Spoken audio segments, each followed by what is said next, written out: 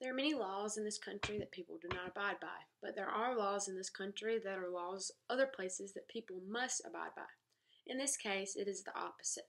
In Japan, if you are traveling on a highway or a freeway and you're going over the maximum capacity speed of 120 miles an hour, police officers will not try and catch you. They will let you go on, and by that point, you are kind of almost floating.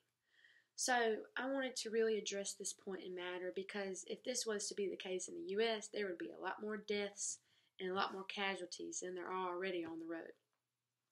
The number one problem is pedestrians. If you're going 120 miles an hour, you're not able to see through your side windows.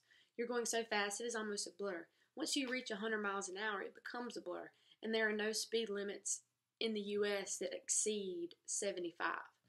So, with that being said, 100 and 120 miles an hour is absolutely ridiculous to be traveling in a car on a highway or around town or anything of that sort with other people around. Pedestrians could be hurt, could be hit, could be killed, and then the person driving the car would get sued, would get thrown in jail. It's a lot of unnecessary qualifications that would have to go through. The second bigger problem is other people driving on the road having to watch out for people traveling 120 miles an hour or more. Police officers are there to keep us safe, and if they aren't doing their job of keeping us safe and letting people fly by at 120 miles an hour, what are they really doing?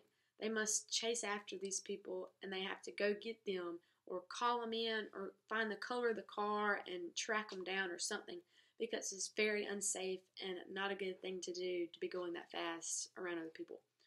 Third biggest problem is with people not seeing that cops are keeping us safe, will they begin to also travel at this capacity of speed, and there will be even more wrecks than there already are. I feel like this is a very dumb law that is in Japan, and I feel like if this ever reached the U.S., there would be a lot of casualties that we did not need.